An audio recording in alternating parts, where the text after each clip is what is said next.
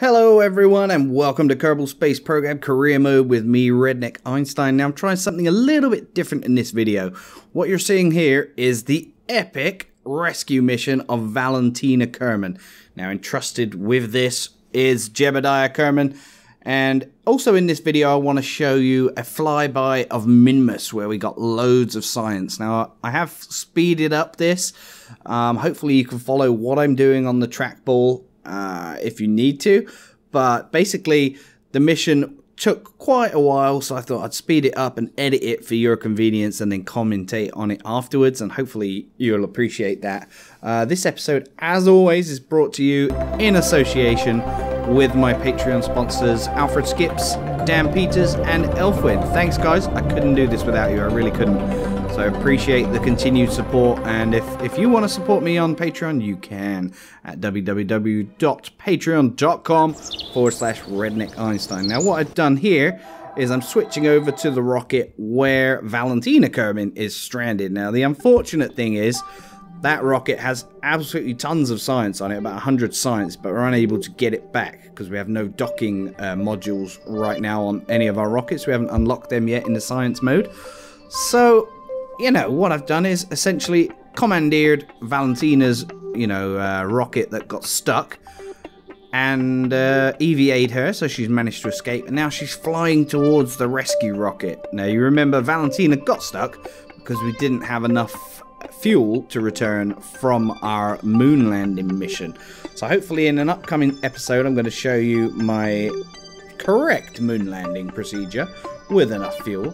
But here we go. This rocket here took loads of fuel simply because this little habitat, or this little storage vessel, crew vessel where Valentina's just entered, is so freaking heavy. You can see the size of it compared to the rest of it. Now what I did here was just be a bit silly with Jebediah. I thought I'd have a little fly around the rocket. Kind of lost control. And then had to sort of find my way back. Now, sometimes it can be a little bit difficult controlling these rocket thrusters in space on your Kerbins. So I had a little bit of difficulty, but we got safely back in the rocket. Then, there you can see in the background a super speeded up version of Valentina's rocket that's unable to be saved. There we go. So this is all to do with creating the maneuver necessary to get back to Earth. Now, obviously, once you are on an encounter with Earth, sorry, I say Earth, I mean Kerbin. Looks so much like Earth. I'm just being silly, really, aren't I? Anyway, even though I've got a maneuver that gets me in towards Kerbin, you still have to be relatively safe and plan your entry, carefully. And you definitely need a heat shield, so I've got that big heat shield on the front. Now, I've had a comment from one of my subscribers saying, why don't I put the heat shield on the back of the craft? I'm not sure how that would work, because surely that would slow down the rocket. I suppose I could create a system where I decouple the rocket thruster and have the heat shield on the back that way. Although I don't really know what difference it would make having it on the front or the back. I suppose you're creating a lot of drag on the front upon launch. But seeing as we're very early on in our space agency, it takes so long. No, we don't really have much science anyway. Now you can see we're actually landing in the dark, unfortunately, so it looks just a bit boring. You can't see too much what's going on, and I had to be really careful because I don't know if I was going to land on a mountain or whatever, in which case my parachutes might not even have enough time to deploy properly and slow me down. So there's always a risk. I tend to prefer to land in the sea because the sea is obviously always at sea level, so you always have time for your parachute to open. But because this was a rescue mission, I guess I took a few more risks than normal, which is kind of ironic. You shouldn't really do that. So then I gathered up loads of science. You can see what I unlocked here. I just having a little search through. I was like, what do I unlock? And I wanted to go for these giant kickback engines. I still hadn't decided. And I was like, what would I do? I mean, I have 110 science, so I could unlock anything. And then we switch on to the Minmus flyby. Now you join me most of the way through the mission again, because all the launch procedure went smoothly. There's nothing to worry about there.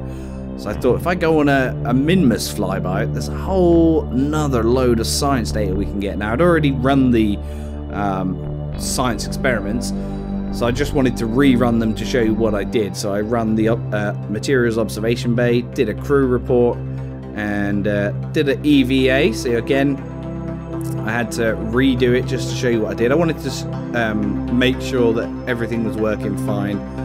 There we go. And I'm having a little play around with Jebediah. He's enjoying himself. This guy puts up with a lot. I bet he's an alcoholic in real life, or, you know, outside of his rocketry in the game. But we get another 20 science from that, which is not to be sniffed at. So you can see this rescue mission, or after the rescue mission, we actually were quite fortunate in the sense that we went on to do other missions, and we had some science that we could carry back, and it enabled us to unlock rockets that enabled us to get to this point. So I used this opportunity to gather loads more science. So another 20 science from measuring the temperature in outer space. Obviously, outer space is absolute zero, isn't it? I would think so. It's mostly a vacuum. Well, not absolute zero, but anyway, by doing this mission, we achieved one of our contracts, which was a superb thing. So not only did it give us loads of science, we also completed the contract, which gave us loads of money. But then, obviously, you've got the difficulty of re-entering Kerbin again. Now, I can't say that I've mastered this, but I'm pretty sure I'm accurate in saying that what you want to do is approach at a shallow angle in order to maximize your exposure to the atmosphere of Kerbin. So what I mean by that is, essentially, the more atmosphere you fly through, the more slowing down of your rocket you're going to get without worrying about whether your parachutes are going to open. Because obviously, if you go in slow enough, your parachutes are going to open anyway. But because of the gravitational force on Kerbin, it kind of speeds you up on entry. So you can see as I approach Kerbin here, the speed we're approaching is quite dramatic. Now I just wanted to change my orbit here so I could try and land in the light side of Kerbin. Didn't want to go for the dark side again. It's just way too risky. So it takes a bit of fiddling around. Luckily, I had excess fuel that I was able to do this with, but I think you want to be a bit more careful. If you're running very tight on fuel and a very efficient operation, which you should be, not like me, brute forcing it and being a complete noob, but it did create a fun thing where we had to rescue Valentina, which is pretty cool. Anyway, yeah, so here we go. We're on the entry now. I kind of lost my track of thought there.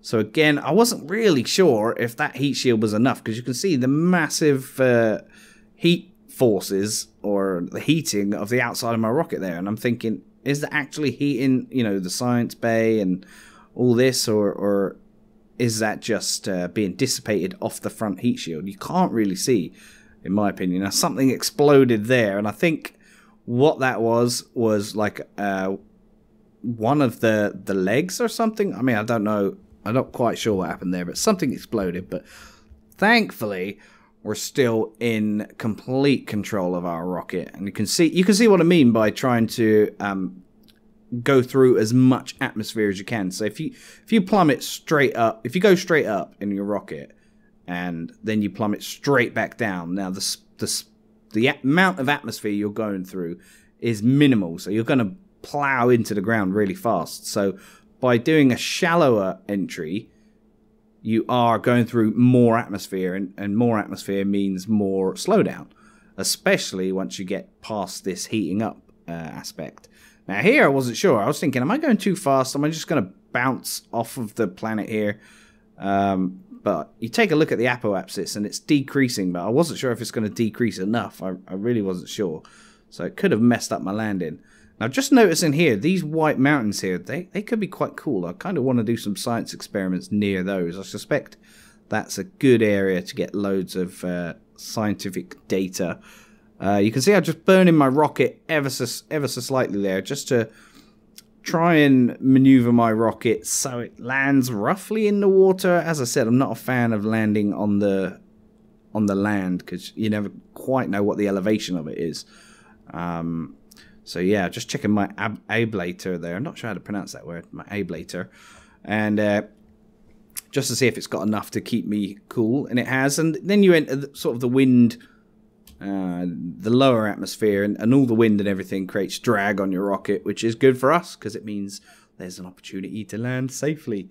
So as I said, I have edited this video quite heavily just to bring you the important bits. If there's anything that I've gone too fast over and you want help with, do let me know. And if you want to look at my rockets, let me know that too. I can upload them somewhere and perhaps you could play around with them, whatever you want to do.